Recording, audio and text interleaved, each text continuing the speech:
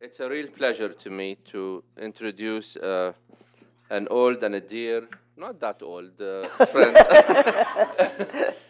and of course ex-colleague Amr Hamzawy, who was an important figure here at Carnegie and is even more important today. As you know, Amr is today a member of the Egyptian parliament. He's the president and the founder of the Egypt Freedom Party, and he's only one of a handful of people who made it in the first round to the Egyptian parliament, won outright without the need to go to a second round, which gives us true pride in welcoming Amr back to his old home at Carnegie.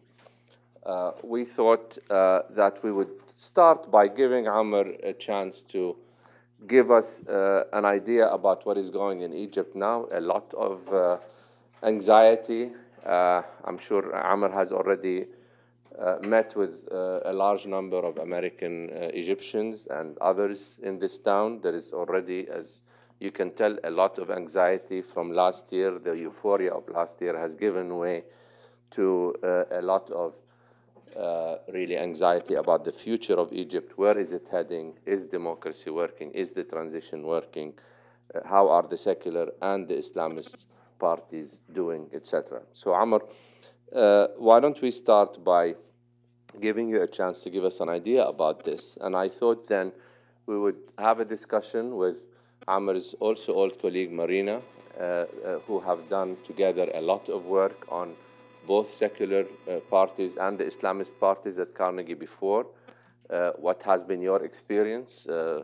Has reality been different from the research that has been done before, and other issues that we are all interested in hearing about? So without further ado, Amr, let me welcome you to Carnegie and ask you to give us an idea about what is going on. Sure, please. Thank you very much. Speak from here. Well, It's up to you. if I can sit, It would be great. Okay, you can do it ممتاز. from, It's up to you. طيب, okay. Marwan. if you allow me to pass. Sure, please. Yes, we will. Marwan, thank you very, very much. Good morning, everyone. It's a pleasure to be back. It's a pleasure to be back in the endowment where I worked for 4 years, working jointly with colleagues such as Marina Ottaway, sitting to my left, and Marwan Al-Maashar and Tom Karasers, whom I cannot see. And so I'm sending him my regards in case I do not see him right after the event. So it's really a pleasure to be back. I have been in touch with Marina and Marwan throughout the last 18 months since I started my political career in Egypt, and have been following Carnegie research and Carnegie writings, be it coming out of Washington, D.C., or coming out of the Middle East Center in Beirut, where I did serve for a year as well with Paul Salem, Ibrahim Saif, and other colleagues. So it's a real pleasure to be back, and I'm looking forward to our discussion. Now let me briefly try to outline how the situation has been evolving in Egypt, and maybe focus on four facts, and try to see whether the 4 facts taken together do make out for a positive development in terms of democratic transition, which is bound to be messy, which has been messy as a process everywhere, not only in Egypt, in Eastern European countries, in Latin American countries, and in Asian and African countries. So the fact that we are looking at a messy process does not tell us much, because democratic transitions are messy and they are not stable, and great deal of anxieties among citizens, degeneration of institutional capabilities, and so on and so forth. But I'm going to outline 4 facts and then see whether taken together they tell us whether Egypt is heading in the right direction or... Turn it off. Sure. Sorry. I have There to, is a I cell have, I have, phone I have to turn interfering. my cell phone off, so it's off. So whether the 4 facts tell us that Egypt is heading in the right direction or not really. Fact number 1, well, that was my cell phone. I mean, it's now high time for phone calls in Egypt. Yes. After the Friday's prayers. And we have demonstrations scheduled for today. Big masses are heading to Tahrir and to Al-Abbasiyya, where we had the violence of the last 48 hours, where 11 people were killed. So back to fact number one. The very first fact is that we are behind in terms of the timetable outlined for handing over power to civilians. Egyptians were promised on February 11, 2011, that the process of handing over power to an elected parliament and an elected president, and even having a new constitution, will take 6 months. We are well we have 17 months behind us, and we only have one elected institution, which is parliament. We are looking forward to the presidential elections, hoping that they will take place on time. The constitution drafting process is going to be delayed, and if the presidential elections will take place on time, Egypt will have an elected president without a new constitution. So fact number one is that we are facing a great delay in the timetable designed for the handover of power from the military establishment, from SCAF, from the military council to civilian bodies, to elected civilian bodies. And that is definitely a development which we have been suffering from in Egypt, and continues to be one of the negative facts when we look at the Egyptian transition. It's not only that we are back behind in terms of building our institutions, but even the one institution that has been democratically elected, I'm referring to parliament, is facing a great deal of legitimacy deficits for very different reasons. We have a dispute in front of the Supreme Constitutional Court, and we might have a ruling. I'm not expecting it, but the possibility is still there. The Supreme Constitutional Court might rule parliament unconstitutional next Sunday, on May 6th. We have legitimacy deficits with regard to the operation between parliament and government, and some of you have been following rising tensions between the government of Prime Minister Ganzouri and parliament. The very fact that we as parliament cannot vote on confidence, cannot have a vote of confidence on government, makes our oversight prerogatives to a great extent obsolete. So it's not only that we are back behind in terms of building our democratically legitimated institutions, but the one institution we have, parliament, is facing great legitimacy deficits. And you have to I'm not sure whether you have been seeing scenes from the Egyptian parliament or not. I mean, we have great difficulties as MPs getting into parliament and getting out of parliament. We are facing protest activities and groups of protesting people in front of parliament every day. For good reasons. People look at it as a democratically elected institution. They expect much in terms of delivering to basic needs. And when we tell them, well, we are a legislative institution, we do not deliver. We are not the executive branch of government. No one listens. So, but anyhow, we have a huge delay in terms of building institutions and legitimacy deficits with regard to the existing institutions. And by the way, the same legitimacy crisis was faced by the Constituent Assembly, which was formed and brought down 2 weeks later, which was formed. I was elected to the assembly, and I decided to withdraw along with 17 elected members from within parliament and from without. And we decided to withdraw because, to our mind, that Constituent Assembly was not representative of the Egyptian society, politically, socially, male-female representation, and so on and so forth. But that is fact number one. Second fact is Egypt has been facing human rights violations non-stop since February 11, 2011. It's not, and unlike Tunisia, and here we have a real difference between Egypt and Tunisia. We continue to face human rights violations since February 11, 2011. And if you were following news 2 days ago, the day before yesterday, in Al-Abbasiyya Square in front of the Defense Ministry. 11 people were killed. And once again, the very same scenario that we have been encountering in Egypt, the very same settings that we have been encountering in Egypt since February 11, 2011. You have peaceful demonstrators, non-violent demonstrators. They demonstrate, strike, have a sit-in for a few hours or a few days, and then they get attacked by the so-called armed thugs, al-Baltagiyya, as we say in Egypt. And regardless whether those armed thugs are brought to that place to attack people or whether they are motivated by whatever inclinations they might have to attack them, definitely the security apparatus, security forces, as well as the military establishment, which is in charge, according to the constitutional declaration, which is in charge of homeland security as well, are not delivering in terms of securing citizens, in terms of getting under control human rights violations. We have been seeing human rights violations in terms of torturing citizens as well. So human rights violations in the streets of Cairo and other cities, torture, and the big problem of civilians being put before military trials, which is yet to stop. In fact, the number of civilians that have been transferred to military trials between February 11, 2011 and today is higher than the number of civilians transferred to military trials in the 30 years of Mubarak rule.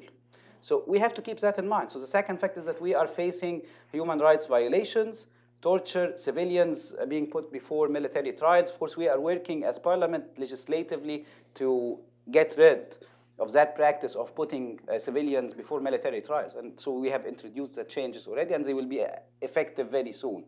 But once again, that continues, and it needs to be taken into consideration.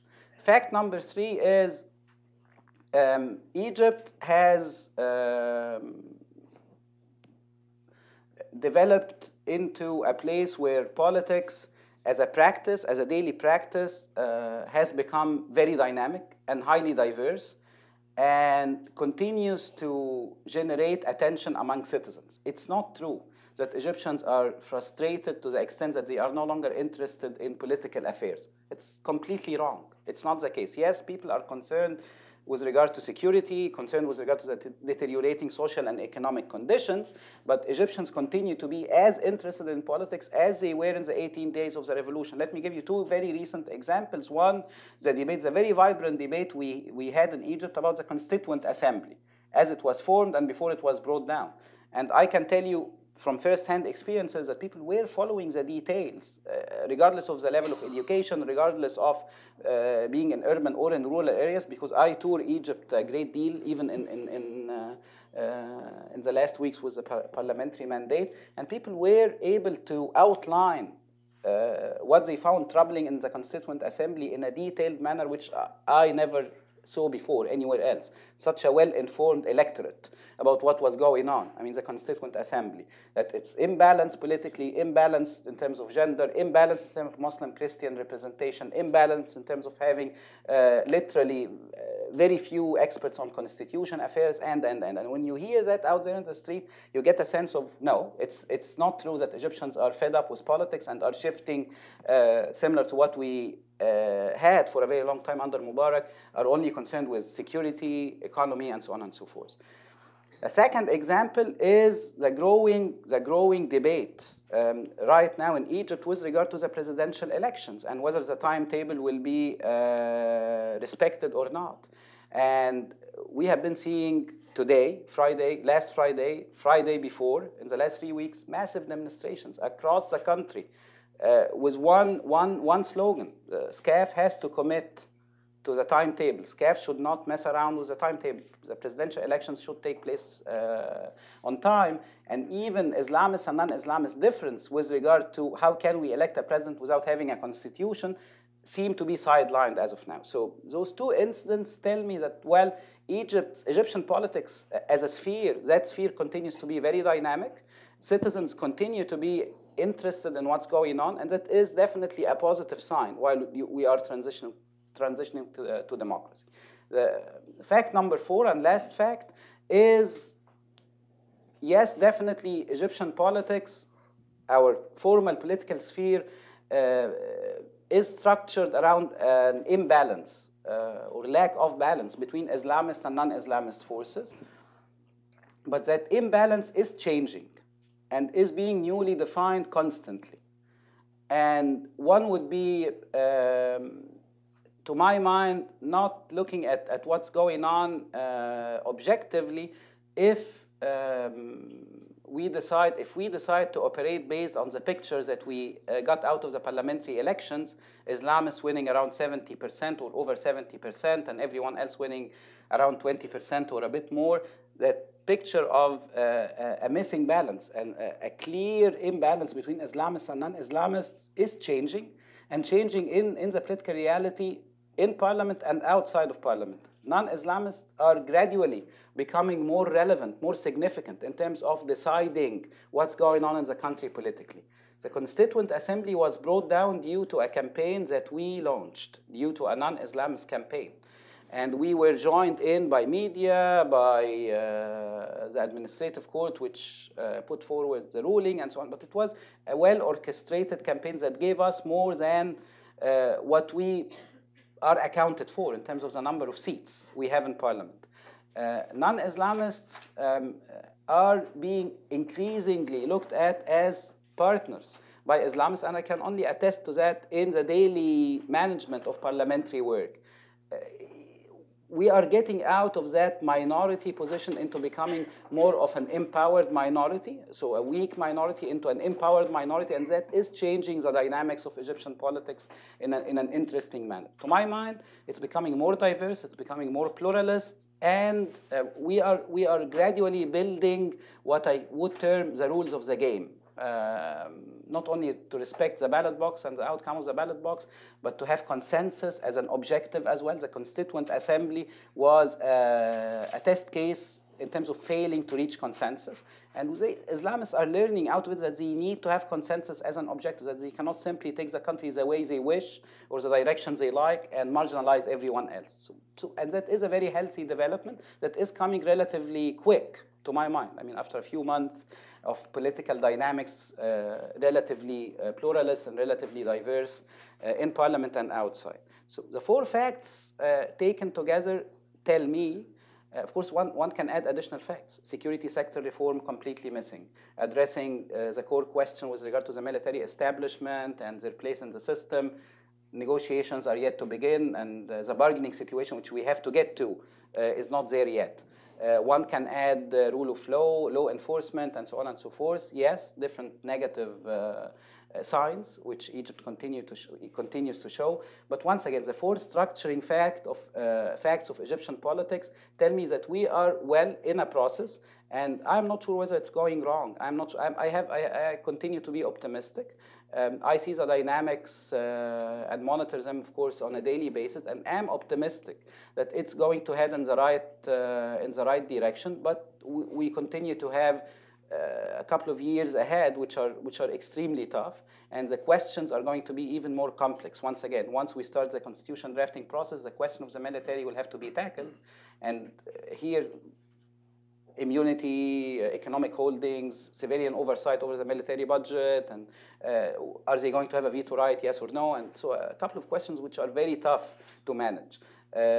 Security sector reform, and when you look into the security sector and see the vested interests different groups continue to have in not reforming that security sector, and the lack of political will, which we have been facing and suffering from in the last 17 months, whether it will continue or will change with a president-elect or with a civilian president, we'll have to wait and see. But once again, the facts are mixed, but I wouldn't push the evaluation of the situation as far as to say that Egypt's economic transition is failing. It's far from being a failed process, and we have to wait and see. Thank you, Marwan. Thank you very much, Amr, for this, as you call it,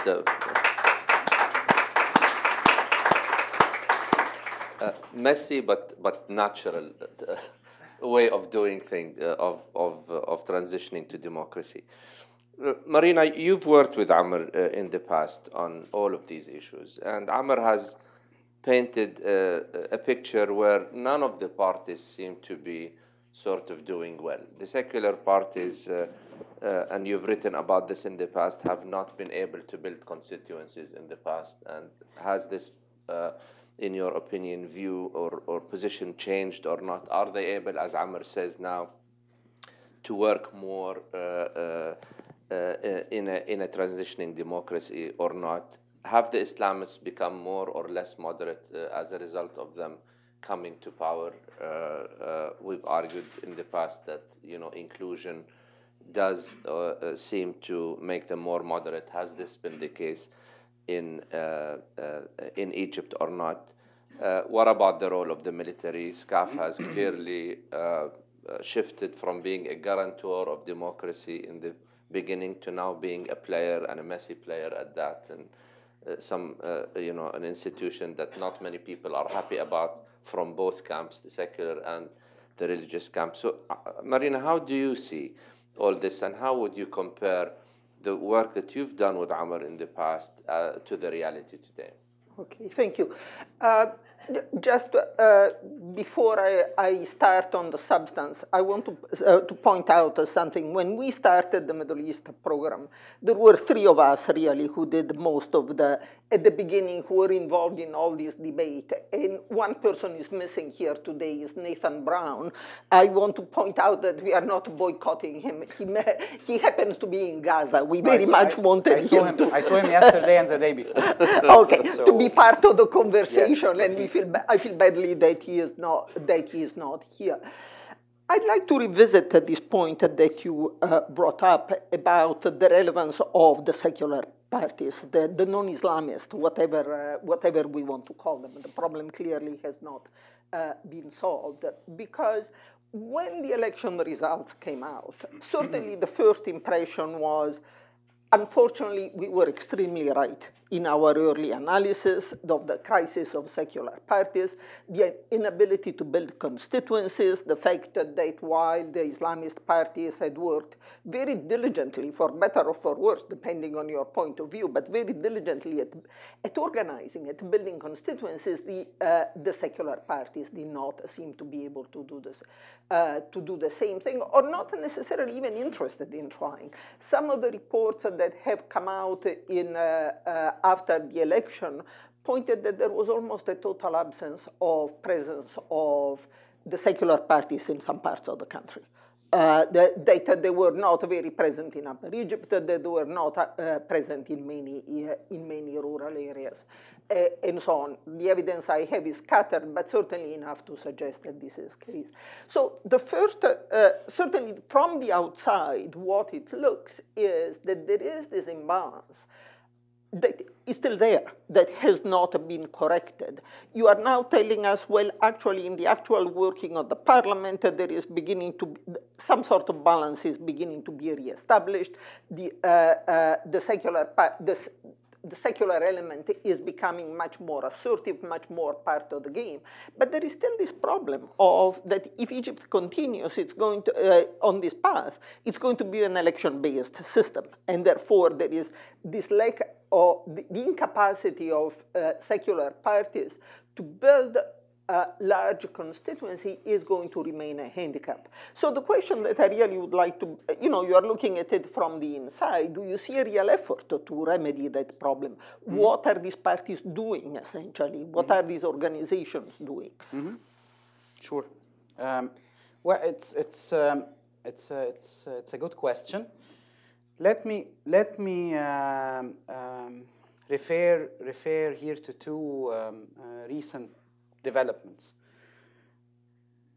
The first one is the Constitution Party initiative put forward by Mohammed al-Baradei and looked at by al-Baradei as well by most non-Islamist MPs and politicians as sort of the beginnings of a new umbrella organization, a new big party for non-Islamists, where we will have right, left, and center. The defining identity is going to be non-Islamist, civil, as we say in Egypt. That dichotomy or duality between Islamist parties on the one hand and civil parties on the other hand. Baradei's initiative was announced a few days ago. It's gaining traction. And we had a meeting recently before I came to DC, And we agreed on a plan. Of course, I'm not free to disclose what we agreed on, but it's a plan of merging different small liberal and left of center parties in one big umbrella party where Al-Baradei, as well as other MPs or politicians who have come to be trusted by significant numbers of Egyptians, will come together in one umbrella organization. And the driving logic is definitely to do better in terms of constituency building activities and outreach activities, which is a big deficit that liberal and leftist parties continue to have, or secular parties continue to have. Secondly, Parliament, and what I was trying to refer to is that we are finally having a space where we can interact under real conditions, where it's not about parties sitting together in rooms agreeing on merging or not merging. No, we needed that test of the ballot box. And I have been saying it before the elections and after the elections. We were asked several times as liberal candidates, why don't you join forces? Why do you have so much in terms of binary competition? I mean, in the district where I ran, I had 84 competitors on that one independent seat. And most of them were candidates from Al-Wafd or from the Free Egyptians, or only the Egyptian Social Democratic Party, because of friendship, decided not to nominate a candidate in the district. But at any rate, so it was a highly competitive race, and the same happened everywhere else. And so we were pushed, why don't you merge? Why don't you coordinate? And I used to say, well, we need the ballot box. We need to know where every one of us stands, be it as a party or as an independent politician.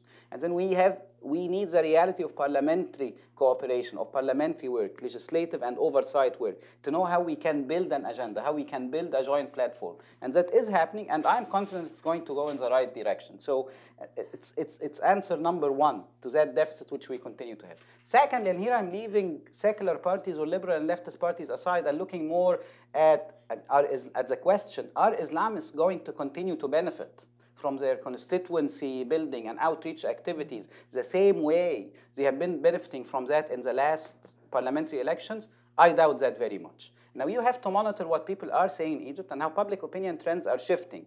People would tell you, well, we went and voted for them, and they are not delivering. I mean, people see the great difference between how we perform. I mean, that small group, if you see the live broadcast from the assembly, you would know that liberal MPs sit in 4 rows. I mean, we are a small group, tiny group of 27 exactly. And we have 4 rows, and each one of us has now his or her, I mean, her is only one, spot. But people refer to us as a good performing bloc. But we have been very active in terms of pushing forward legislation. Before I came to DC, I managed in the committee, one of the committees. I'm serving on 2 committees, one on human rights and one on constitution and legal affairs. And we managed to finalize the draft of a new law for NGOs to get finally rid of that troubling issue of NGOs and foreign funding. And it's done. And I led that effort with Muhammad Anwar al-Sadat, who is the head of the committee.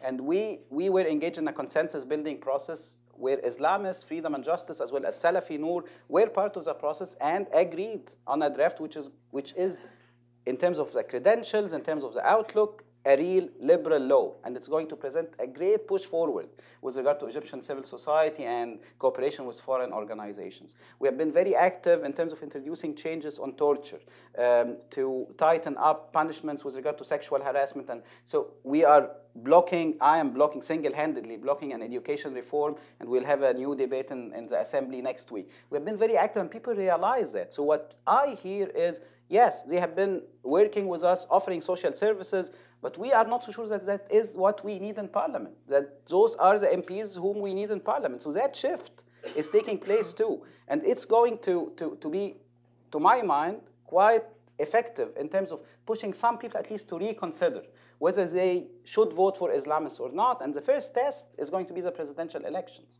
And I'm not so sure whether Islamist candidates, especially party Islamist candidates, are going to do as well as Islamist candidates in the parliamentary elections did. in November and December last year. So it's a mixed picture. But once again, those are real dynamics. I mean, what I'm happy about when I compare to the research which we did, well, back then, secular parties were locked up. I mean, they could not interact. They could not operate in a political reality, even as messy as that reality may be. But now we have those real dynamics, and it's turning out to mean changes, shifts, reconsideration, and so on and so forth. I mean, all what parties have to do to be real parties. Amr, you touched upon, I think, two areas that a lot of people have questions about, and areas that will have a big say on the future of democracy in Egypt. And I would like you to elaborate on these two. The first is the Islamist parties and their support. A lot of people, well, some people, and I see that you may be one of them, are saying that we have indeed seen the peak of support for the Islamists, and that once they get in the system and have to deliver, then they will be just like everybody else. They will have their successes and failures, but other people, as they develop their organizational skills, will be able to compete in the next elections. First, I would like you to elaborate on this and to answer the question that people have, which is, will there be next elections, and will the Islamists allow these elections to happen? And if they don't allow it, will Egyptian society, accept that or not? So it's a question that everybody has. The other question that you touched upon, and I'd like you to elaborate on, is this, I guess, what is referred in this country as a Bill of Rights. Right. In other words, you write a constitution. Is it going to be done through a consensus process? Will people agree on sort of the general principles, pluralism at all times, individual rights, peaceful means, right. These, or will that not be the case, and a constitution will be written through a majority-led process that would not take into account the rights of the minorities or personal rights? Can you elaborate on these two issues? Because I think these are sort of key to people's anxiety about them. Yeah, can I piggyback? Because it's a related issue, essentially. In the past discussions, we speculated a lot whether participation in a normal political process, assuming the process in Egypt is normal now, which is kind of borderline, the question was, would it lead Islamists to moderate their position, or would it have the opposite effect? And I think the signals that we are getting, and this is related to Marwan's question about whether they will allow second elections, it's very mixed, because you get some statements that really do indicate a great deal of pragmatism, and other statements by other people in the organization, or whether it's deliberate or not, that seem to, occasionally give you pause for thought and say, these parties are really going in a very fundamentalist direction. So if you can, elaborate on that as well. Sure. Okay, well, to Islamists, I mean, we have to keep in mind that we are looking at a spectrum that is by no means homogeneous. And if that statement was true as we were doing our research back in 2006, 7, and 8, it's even more true as of now. Because even if you take representation in parliament as an indicator, I mean, we have two big blocks. We have Freedom and Justice, the political arm of the Muslim Brotherhood, and we have the Salafi Noor Party, which did extremely well in the elections. I mean, for a party to be formed a few months before the elections, to contest elections for the first time in its very short life, and to win over 20% of the seats, that was an impressive showing. And to my mind, when you compare the organizational apparatus of Al-Noor and their constituency, of the Salafi Noor Party, their constituency and outreach activities, they are by no means we are by no means looking at an apparatus of less capabilities as compared to the Muslim Brotherhood. It's a very impressive apparatus which they managed to build in a very short time. But now, Islamists, and here two questions. One, which Marwan, which you raised about support for Islamists. I mean, have we seen the peak of it? are they going to be looked at as participants in the political process and will be judged based on the merits of what they do? I believe that is exactly the shift that is taking place in Egypt, while people are monitoring performance in parliament and are evaluating what parliament can do and cannot do, and who is pushing what, and who is getting what out of parliament. So in a way, and which is why we are looking at an environment that is much better than the environment we had before the parliamentary elections. Before the parliamentary elections, it was about statements, and so everyone was stating where the respective party stands on different key issues: constitution, democratic transition, rule of law, and so on and so forth. And so what really mattered in terms of mobilizing Egyptians to go and vote, and what really mattered in terms of voter preferences, was what people knew about different political actors or personalities before. And definitely political parties which were able and have been using religion as an asset for a long time were able to mobilize and bigger numbers of Egyptians and get them to vote and get them to wait for the long hours people had to wait in front of the ballot box. Now we are inserting, or a new factor is being injected into that political calculation, which citizens do when they look at political parties, which is a performance factor.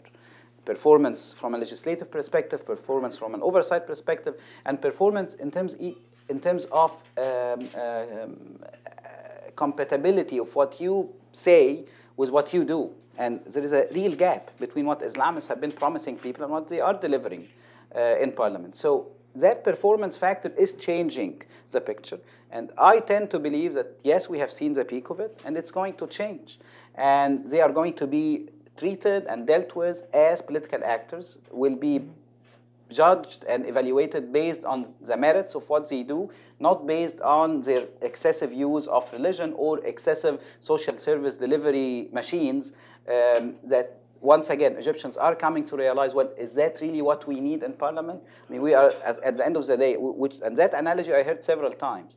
I mean, we went and elected parliamentarians, and we got mayors and officials in local municipalities. So people are realizing the difference between what you need at the national level to deliver legislatively in terms of oversight, and when you elect an MP who turns out to be simply a local official, I mean, offering you some help with regard to the day-to-day management of your life. So yes, we have seen the peak of it, and it's changing. And liberal forces are doing a better job in terms of outlining and highlighting the deficits of Islamist performance. And so the Constituent Assembly was a test case. I mean, and we did very well. I mean, and by the way, the position taken by liberal forces regarding the Constituent Assembly was the first unified position we took, all of us, since February 11, 2011. It was the first time that we managed to stage a campaign, have a unified position, stage a campaign, and we were successful in bringing it down. Second point on Islamists, so yes, we have seen the peak of it, and it's bound to change, but we need to do more in order to get to be more in a better competing position. Secondly, are they moderating? Once again, here's the diversity of the spectrum really needs to be taken extremely seriously. And I would not generalize. I believe that we have to differentiate between freedom and justice, the political arm of the Muslim Brotherhood. The Muslim Brotherhood has been going through debates and discussions about commitment to ideology and pragmatism throughout the last decades. I mean, they have been participating in the autocratic politics of Egypt since late 70s. And in a way, they are mature in terms of how they treat and how they define their positions in that continuum with the two poles, pragmatism and commitment to Islamist ideology. And so they are, I guess they are going well. However, and here, unlike what we wrote before, I wouldn't term what's going on as a process of moderation. It's much more complex than that. When you look at the reality of it, one has really to outline, it has to be taken as a case, based on a case-by-case approach. So we do not have a sweeping moderation process or a sweeping lack of moderation, no. It has to be looked at based on very concrete cases, the sectors, the spheres which we are looking at. Islamists are becoming more moderate in terms of, or more pragmatic in terms of the constitution when it comes to political rights and human rights. But they are forced, especially with the existence of the Noor Salafi party, of the Salafi bloc, to take more of conservative positions on personal freedoms and personal rights. So we are not looking at a sweeping process whose end is moderation. No, it has to be looked at based on the sectors, the spheres, and the questions, the defining questions. And you will see a very mixed process. And by the way, and I hope Carnegie is working on that, I've been reading of course, interested in what will happen in Egypt. I've been reading some recent research pieces about AK Party in Turkey. And it seems that the same assumption that they are moderating or have been moderating over time is not very accurate. That once again, I mean, you really have to differentiate between the different spheres of operation in politics. I mean, AK Party, clearly, at least some segments in AK Party has that drive toward hegemony and control. And they are tightening up their positions and their platform in terms of getting to be more conservative on different issues. In fact, the recommendation, and I'm sure of the piece of information which I'm going to share, the recommendation to Freedom and Justice to run a candidate in the presidential elections was delivered to a Freedom and Justice delegation in Turkey, in Istanbul, and from AK Party. And the argument was, if you can take it all, take it all. If you can contest all available seats in the executive branch as well as in the legislative branch, do not wait. Do it now. So, but at any rate, I mean, the question of moderation needs to be outlined differently with regard to Freedom and Justice. With regard to Al-Noor, you will be surprised that it is as mixed a picture as it is with regard to Freedom and Justice, but differently. Al-Noor, of course, as a party, has a very conservative platform on personal freedoms, personal rights, and we have interesting debates. I hope someone will work on them. I mean, I have been part of a debate on, as I said, I mean, I have introduced an amendment, a set of amendments to Egyptian laws regarding sexual harassment and sexual crimes against women and children. And the Noor party blocked it. And they have been blocking it since then. And they have a highly conservative outlook when it comes to personal freedoms. They are trying to bring down the age of marriage from 16 in some Egyptian laws and 18 in other Egyptian laws. It's not unified, by the way, to 14 or even less. So you have a clearly conservative platform when it comes to personal freedoms, but when you cooperate with them on political rights or on freedom of association or freedom of organization, they are completely for it and with no reservations whatsoever. In fact, they were our partners in pushing forward the liberal bill for NGOs, and they managed to contain reservations on Freedom and Justice side. So the dynamics are very interesting. So once again, I mean, of course, I do not have the time to sit down and write, but I would love for someone to keep an eye on what's going on in terms of debates in Parliament and how different bills are being debated and who is pushing what and what the consensus outcome is always be. Second question of Marwan is key to what's going on in Egypt, and I'm going to be brief, but it's a highly significant question. The Constitution, the Bill of Rights, consensus-based, or is it going to be the outcome of a majoritarian definition of what Constitution should be about? I believe that we are yet to see the real interaction and the real back and forth with regard to the Constitution. And I believe that we have, as non-Islamists or liberals or secular forces, we have managed to mobilize wide segments of the Egyptian electorate to make it alert and to make it clearly in favor of having a constitution that is not based on a majoritarian principle. Yes, the minority needs to be taken into consideration. Yes, the civil nature of the Egyptian state needs to be protected. Granting equal citizenship rights to all Egyptians is key. Having rule of law without any discrimination against non-Muslims or against women is key as well. And so we have managed in the last 17 months, including in the build-up towards the parliamentary elections, to get wide segments of the Egyptian population alert and interested in pushing for that. And that was the reason why they were on our side, bringing down the Constituent Assembly. So it's yet to happen, Marwan. It will start soon. we will have to wait and see. I am confident that with that popular support, we will get it to go in the right direction, and that Islamists have learned their lesson from the Constituent Assembly, that if they overplay their hands, it turns against them, and turns against them in a way which they do not like to see happening again. And I am certain that what happened in the last few months will impact negatively on the prospects of freedom and justice candidate in the presidential elections. But we'll have to wait and see. So we stand in a very firm and clear manner for a consensus-based process to write the Constitution and a consensus-based outcome. So it's not only about the text, it's about the process itself. I mean, I'm not going to be part of a Constituent Assembly unless we have enough decent representation of women, decent representation of non-Muslims. I outlined my reasons for getting out. Said I cannot be part of that Constituent Assembly having such a terrible representation of women and non-Muslims. I do not like to be part of an assembly where we do not have human rights defenders and experts on constitutional issues and so on and so forth. And the same is going to be said time and again if they overplay their hand one more time. There are lots of questions from the audience. I'd like just both of you maybe to be very brief about trying to compare Egypt and Tunisia. Why is Egypt struggling so much as compared to Tunisia in both your views? Why is Tunisia having a seemingly smoother transition process than is the case with Egypt?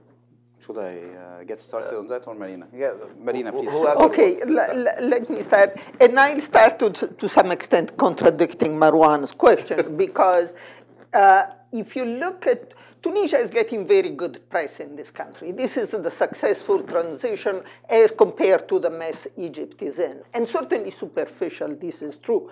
Tunisia had a smoother process. They agreed earlier on about what the process itself was going to be, so that they followed it, while Egypt keeps on trying to change the rules of the game, even now about what are the steps, how you form the Constituent Assembly, and so on. So in that sense, Tunisia did it much better. But if you start looking more deeply at what is going on in Tunisia, you see the same issues at play that we see in Egypt.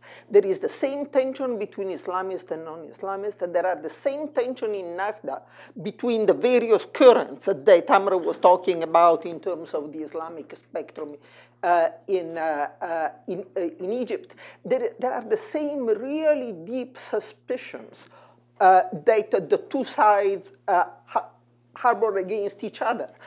You talk to Nahda people, more broadly people in the Islamist sector, and they talk about the secularists as if they were all Stalinists. I mean, you really get this, these are all the old, the sort of the French left and the atheist and so on. There is this real, and a lot of concern about them. And then you talk to the other side, you talk to the secular element, and they tell you the same thing. Don't believe anything that Nahda says. Don't believe anything they say, because they say one thing to you and they say something totally different to their constituents, so that you cannot. And they are ready to believe. I mean, both sides are ready to believe the worst about the other side. So what I would argue is that Tunisia is still in for a lot of trouble. I think that this idea that somehow that is smooth transition really is not quite correct. I completely agree, not only for nationalistic reasons. So, of course, I feel touched. I mean, Marwan knows that. Once Egypt is compared to any other country, I still respond in a very nationalistic I made it very, I served it to you on a silver platter. I'm glad that Marwan did not mention Jordan. I would have been even more harsh on him than what I'm going to be now. No, I mean, I've been following to an extent developments in Tunisia, and I completely agree with what Marina outlined. I mean, they are facing the same troubles. It is the same messy transition, but in a different way. Egypt, as compared to Tunisia, has been suffering from two additional deficits, which Tunisians have been able to get rid of with the departure of Ben Ali. number one, human rights violations. And that is a difference that needs to be taken into consideration. We have been facing human rights violations that are by no means different from what happened under Mubarak. And that does not exist in Tunisia.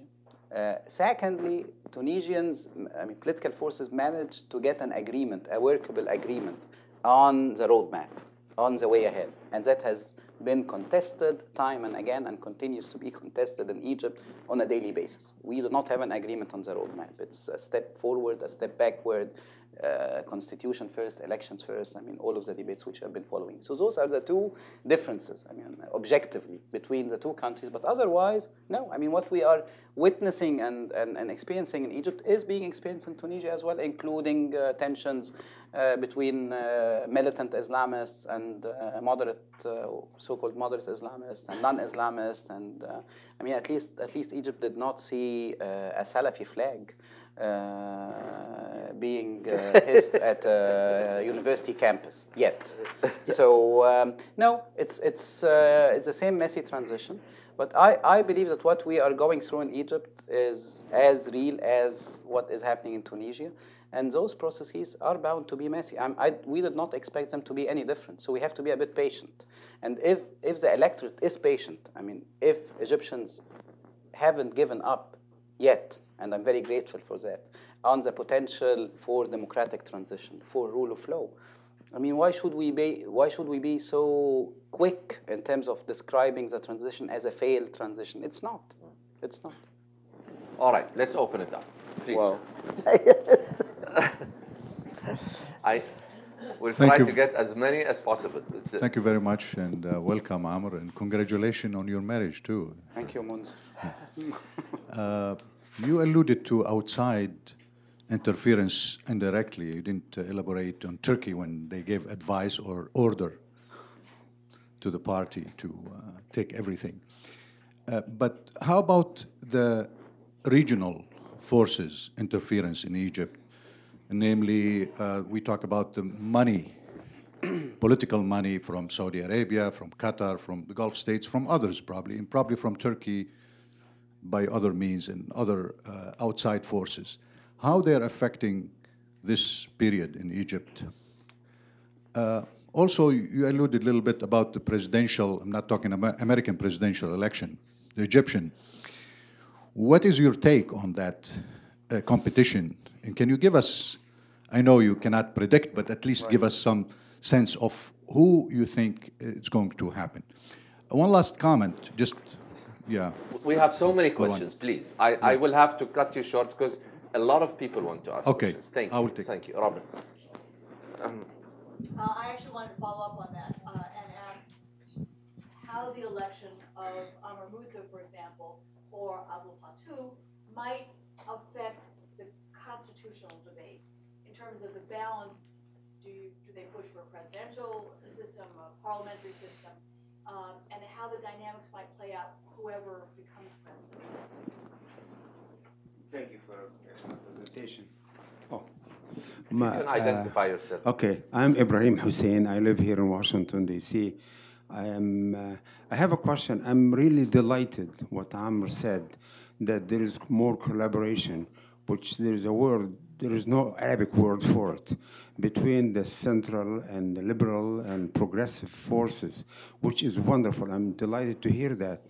Now, my question is, what does your group or the secular group think of Al-Azhar document?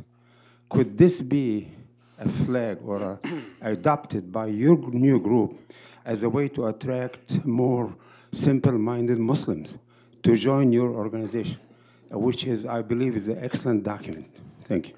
Let's stop here. I think three very Right. heavy questions. Okay, let me start with Munzer's questions on and it's of course a pleasure to see you on foreign interference. Well, you're right.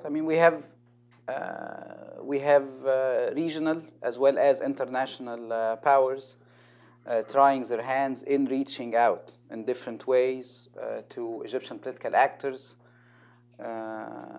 We have different rumors / allegations / confirmed information about funding to different political actors, political parties coming from the Gulf or coming from elsewhere. And in a way, with regard to foreign interference, Egypt is in a phase, to my mind, that never occurred before, where we have a plurality of foreign actors trying to interfere and influence domestic politics. I mean, back under Mubarak, I mean, the line of interference and of attempting to influence Egyptian politics always went to the presidential palace. Right now we have too many addresses, but one address is emerging to be a dominant one. And of course, if you monitor congressional trips or trips by delegations of the State Department, and I made sure to mention that out loud in my meetings yesterday and the day before, I mean, the guidance office of the Muslim Brotherhood seems to be the replacement in some people's minds for the presidential palace. So, and I was asked to give a very concrete example. I mean, I was asked to attend a meeting with Senator McCain and Senator Lieberman. And so I asked, okay, when? They said, so they gave me, the embassy gave me an idea of the schedule, and point one in the schedule was a visit to the guidance office. And so I was not very happy about that. And then second, I asked, okay, so where are we going to meet them? They said, well, you are invited to come to a hotel. I said, no, I'm not coming to see a senator, and I'm an MP in a hotel. He should come to Parliament and meet me. I have an office. And so in a way, I'm not sure with regard to foreign powers, which addresses they have in, I mean, the map of center of powers in Egypt, how it looks like as of now. I have the feeling that increasingly the guidance office is being put in the same place the presidential palace used to be. And regional actors as well as international actors are primarily reaching out to the Muslim Brotherhood or wider to Islamists and are ignoring everyone else. And in doing so, they are missing a great part of the reality of Egyptian politics. And in doing so, I believe that they are pushing Islamists once and again, time and again, to overplay their hands. Because big parties, if they feel that they are the only ones taken seriously internationally, tend to look at partners domestically in a different way. So they tend to isolate and marginalize you. So my recommendation would be, we will continue to suffer from that foreign interference for some time, and continue to suffer from it, not because I dislike it, no, but because it's messy as well. It's as messy as the process is. Money coming in and no one knows from where. Exactly, and there is no transparency. And part of the troubles which we had in Egypt was about lack of transparency, even with regard to the operation of American and European organizations. I mean, to be honest, I mean, if we take it very seriously. So that lack of transparency is troubling, and that one address which is emerging as the new sort of quasi-presidential or temporary presidential palace until we have an elected president is too dangerous. Secondly, on the presidential elections, I'm not in a position to speculate on prospects in order not to be misunderstood. And I myself am going to stay neutral as an elected MP. I mean, at the end of the day, I am a member in a legislative body which is supposed to practice oversight vis-a-vis the elected president. So I'm not going to endorse anyone, and I am not going to offer my analysis, and I do have an analysis, but I cannot offer it in order not to be misunderstood. So, and here I have to respect my role as a parliamentarian. Now, the question on whether the new president will have some influence on the constitution writing process is an interesting question. And yes, definitely, the new president will have some influence on the constitution writing process. The new president, regardless of his identity, is bound to be part of the deliberations. Probably the Constituent Assembly will be formed before, the new Constituent Assembly will be formed before we have an elected president. But the deliberations within the Assembly with regard to different constitutional articles, with regard to the new Constitution, will be influenced by the president. We have two groups of candidates here. One group where we should expect a push for a presidential system, and a couple of candidates where we should expect a push for a parliamentary system. And the divide is very much non-Islamist, Islamist.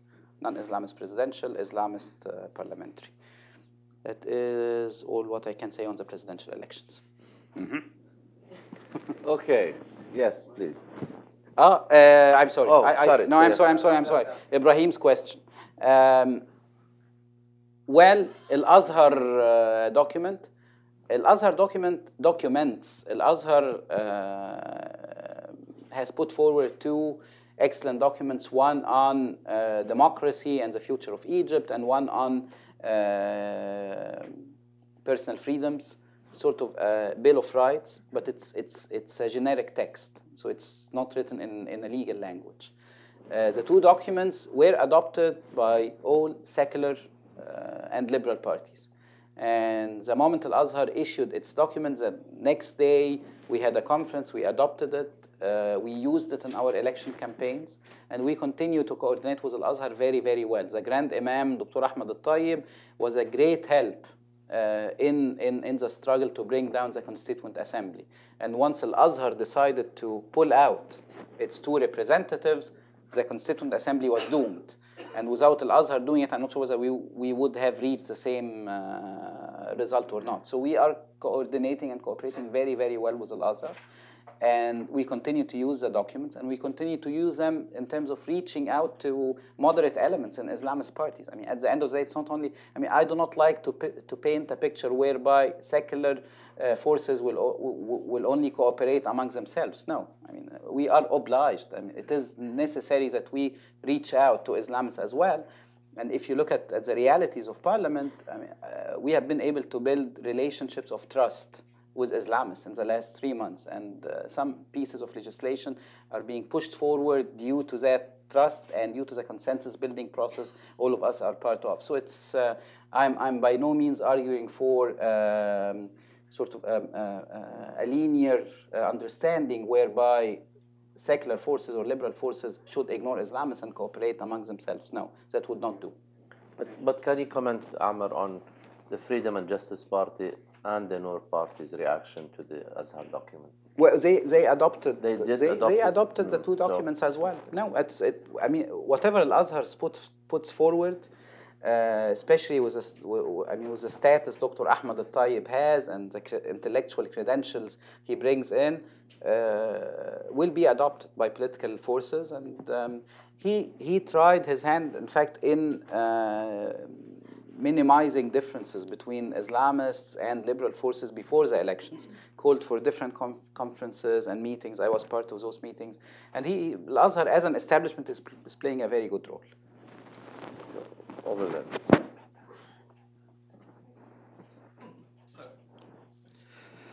Daniele Moro, Johns Hopkins CTR.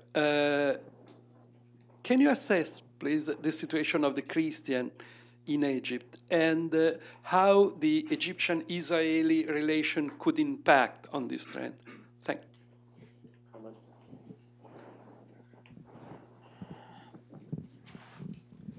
Mohammed Shina, Voice of America. Dr. Amr, if a president is elected without a constitution in place, what would define his authorities? Okay, let's get something in the back. No women? Okay, so all right, please. I'm Sahar Mahmoud Taman, and I'm here actually as your constituent because I am from your district, Masjid Gadida. I was born there, but I've lived here for a long time.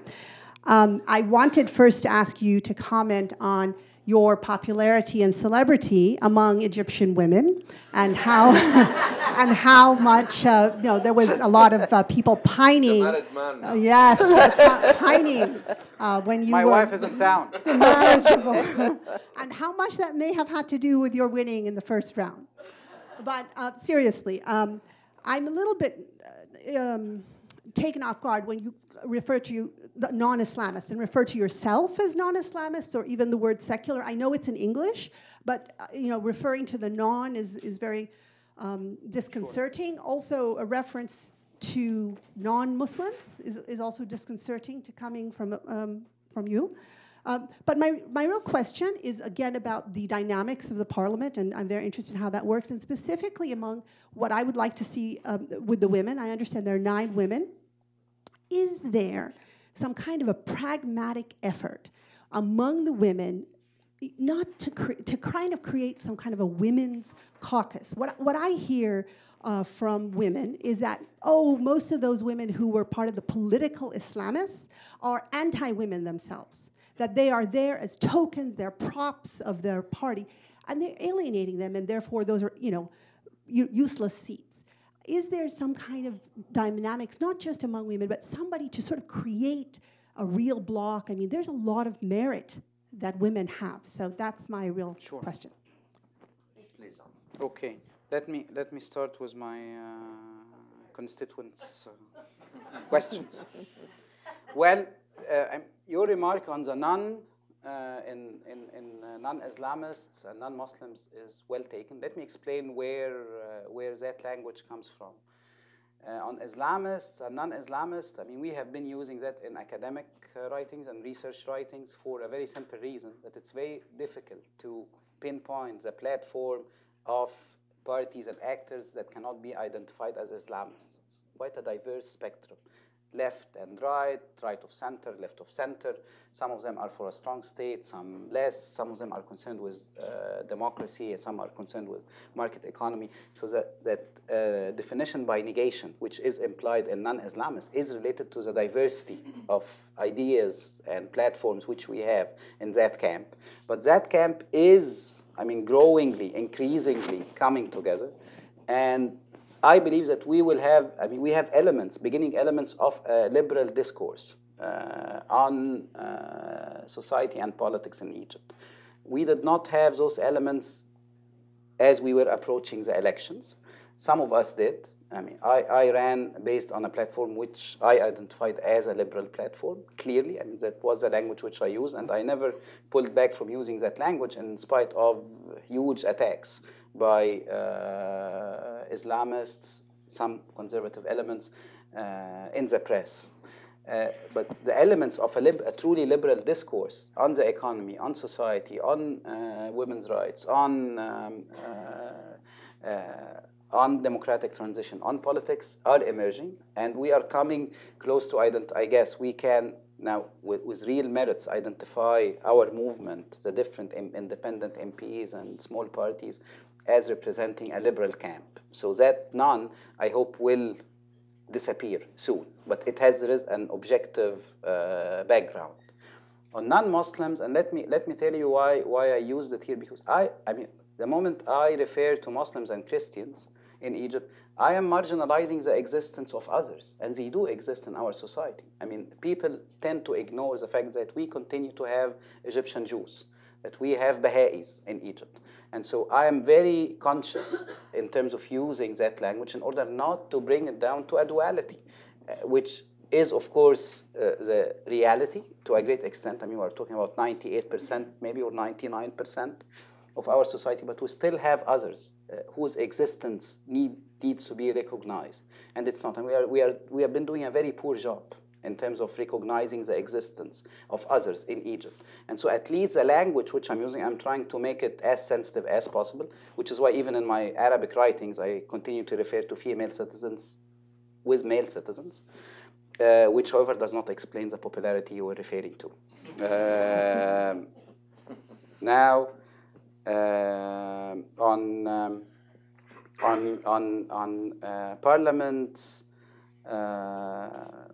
and whether, I mean, in the Egyptian parliament, in the assembly, whether women, female MPs are coming together to work in a focused manner on relevant issues. No, it's not happening. It's not happening because I mean, regardless of the evaluation, but once again, here we have two blocks. We have 4 female MPs who represent freedom and justice. In fact, in terms of female representation, it is the highest representation in any party bloc. I mean, they have 4. El Wafd has only 2. The Egyptian Democratic Party has only 1 female MP. We have a total of 11 female MPs in an assembly of 508, 9 elected and 2 appointed. 2 were appointed by SCAF, the 10 appointees. Now, that platform is not emerging, but I believe that women's issues and rights will be debated extensively starting September, October 2012. I I mean, we see the beginnings now. I mean, that draft legislation to bring down the age of marriage, a different draft legislation on custody, which is, I mean, we have, to my mind, the right laws in place. I mean, laws granting women the right to divorce and granting women custody, and there are attempts to change that. And there are attempts to describe those laws as simply the outcome of autocratic Egypt, of what former president's wife used to do and what she pushed forward, and Egypt needs to be freed from those autocratic elements, and that would be extremely dangerous in terms of women's rights. So, but we will have those conflicts emerging, and only then we'll be able to judge whether we have a group of female parliamentarians and male parliamentarians coming together to defend women's rights or not. But we are conscious. I'm reflecting on the 27 MPs whom I refer to. We are very conscious about what's going on and are well prepared to argue against the changes that some Islamist elements will try to push forward. On Muhammad's question, yes, probably we will have an elected president and his mandate. And we only have male candidates. So his mandate is legitimate. We only have male candidates, 13 male candidates. His mandate will not be clearly defined. So what we will have is an extension of the same mandate which SCAF had. I mean, SCAF ruled Egypt starting February 11, 2011, or in March 30th was a constitutional declaration based on a set of presidential authorities and prerogatives, which are very wide, huge. We will continue to have a president ruling and practicing his mandate based on those authorities and prerogatives until we have the new constitution and until we clarify the question whether Egypt will go in a parliamentary or in a presidential direction. Am I afraid of that? Yes, it's not an ideal situation, but we managed to, in a way, to endure SCAF.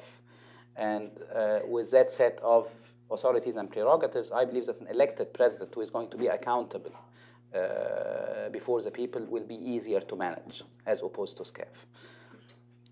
Finally, Arab-Israeli issues and Egyptian Christians. Once again, I mean, on Egyptian Christians, there are contradictory signs which need to be taken note of. We have growing numbers of Egyptian Christians leaving the country. But we have growing numbers of Egyptian Christians joining parties and becoming politically active. So Egypt's political dynamism is by no means Muslim majority-dominated dynamism. That is very, very wrong.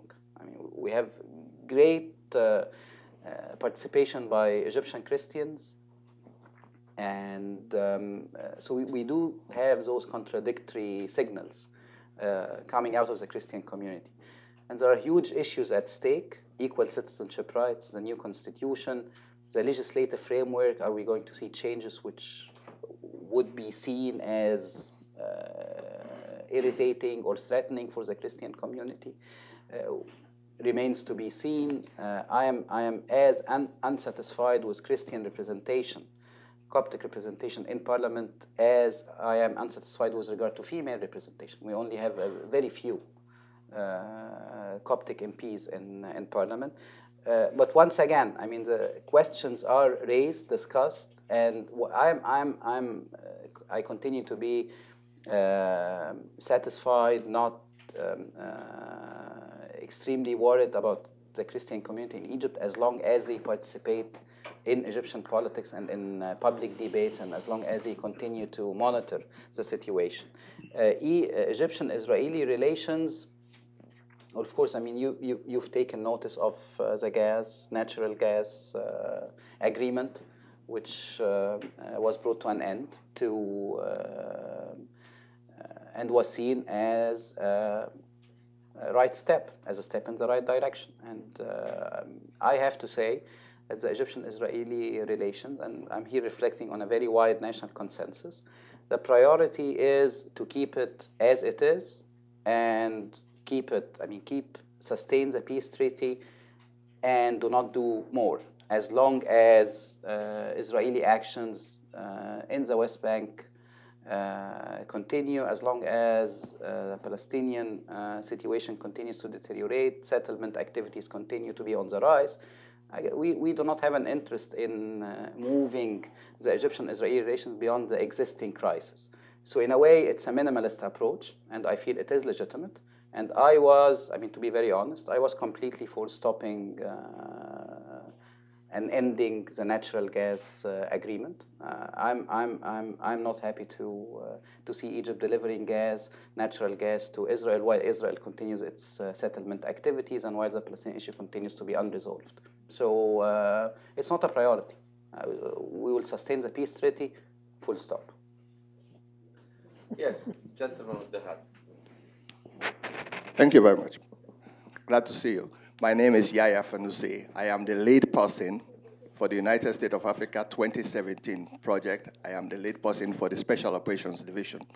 By September next year, there will be a network of all African political parties of all spectrum which we're setting up inside Africa and also outside Africa, and hopefully the Egyptian parties will be.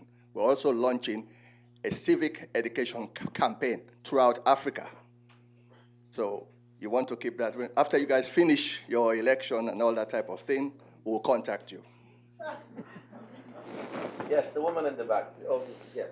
He comes to all our meetings. The question is for Mr. Hamzawy. Hanan Beki with Coptic Orphans. We're a nonprofit based in DC, but we have operations in Egypt 20-some years ago.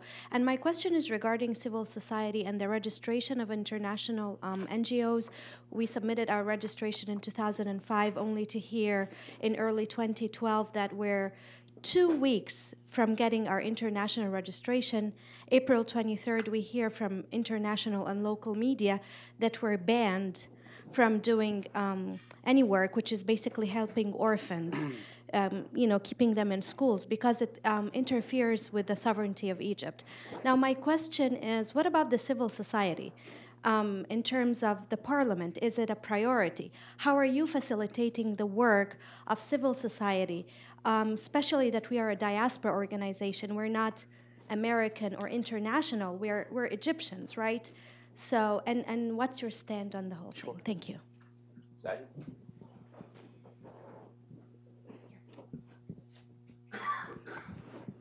My name is Said Erkat from Al-Quds Daily Newspaper. My question to you, could you shed some light on the role of unions, labor unions, teachers' unions, women unions, and so on, and how are they likely to, let's say, tip the balance in favor of secular and liberal parties? Mm-hmm. Thank you. Ambassador Wahba. Marcel Wahba, thank you for a great presentation this morning. I wanted to switch the subject a little bit to the economy.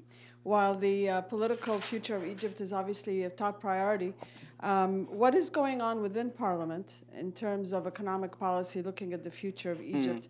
I recognize that a president and a new government will have a lot to say about that, but what are you hearing within either the Islamist or non-Islamist parties, and what direction they want to take Egypt? Okay, Amr. Okay. Last set of questions. Sure. Well, let me start with the gentleman's question with regard to the African dimension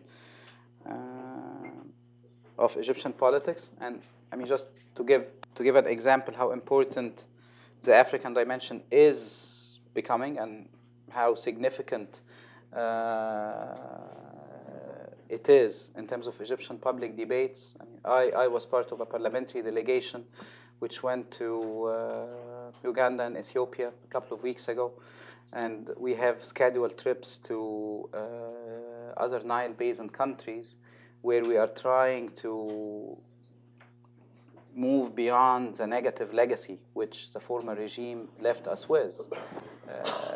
High tensions, deterioration in relations with most Nile Basin countries, to the extent that the so-called framework agreement, which if ratified by parliament is going to be effective, and it's an agreement with regard to the sharing of water resources. That agreement was agreed upon without any Egyptian role or without Egypt being part of it. So we are trying to take the African dimension very seriously, and we are establishing friendship associations between our parliament and counterparts in Ethiopia and in Uganda. And I'm part of a small group which is leading that effort, and we are very interested in it. And so we take it very, very seriously. I mean, Egypt needs to look not simply to the Euro-Mediterranean zone, or of course to the Arab world and the Middle East, but we have to take the African dimension very seriously, and people are eager to hear from us. I mean, are eager to see the new Egypt and to see a new parliament, which is democratically elected, and where, thank God, I mean, the former tones of Egyptian supremacy are no longer being heard. So it's a key component, and we are investing much as Parliament in taking that very seriously. On NGOs, now let me assure you that I mean, what do we do as Parliament? We legislate. So we have that draft law finalized in the Committee on Human Rights. It will be pushed to the Assembly, to the floor next week, and so we'll see how the scheduling will go. That draft law stipulates, with regard to foreign organizations, with regard to Egyptian organizations, it's a registration by notification. You will no longer wait, very similar to the Tunisian law. You will no longer wait for the Ministry of Social Affairs to give you your license. You notify the ministry that you exist. With regard to foreign organizations, it's notification. And if the ministry does not get back to you in 30 days, you are registered. If they have any reservations, they will not get back to you. They will have to make a legal case out of it. So we are clearly trying to undermine the ability of the Social Affairs Ministry to undermine your operation as NGOs. So we are moving beyond the legacy of the past, clearly. And the same will apply to foreign funding, notification-based systems. If they would like to object or stop, they should go to an administrative court in charge. And no longer are we going to see decisions taken by the ministry dissolving NGOs or banning funding. So it's going to be over. And I have great confidence that that draft law is going to pass the Assembly because it's an outcome of a consensus-building process. On unions, a very good question. I'm part of an initiative which is composed of 10 or 11 MPs. We introduced a new bill to grant the freedom of formation and operation for unions. I mean, you know, the labor unions as well as trade unions as well as professional associations have been strongly etatized, have been controlled by the state since the 1950s. And then later on, once we had elections in unions, Islamists could win in unions greatly. But never was a question addressed about freedom of association for labor unions, for trade unions, and for professional associations. And even the discussion which we have had on NGOs, unions were always out of the picture. Now we are introducing a new law to mandate freedom of association for unions, so that we will no longer have a so-called general union, general association of Egyptian unions, and one national union for the industry X and Y and Z. So we'll have freedom of association within unions as well. And it's being discussed as of now. So we have 2 weeks of discussion behind us, and we will continue next week. On the economy, what is the Assembly doing?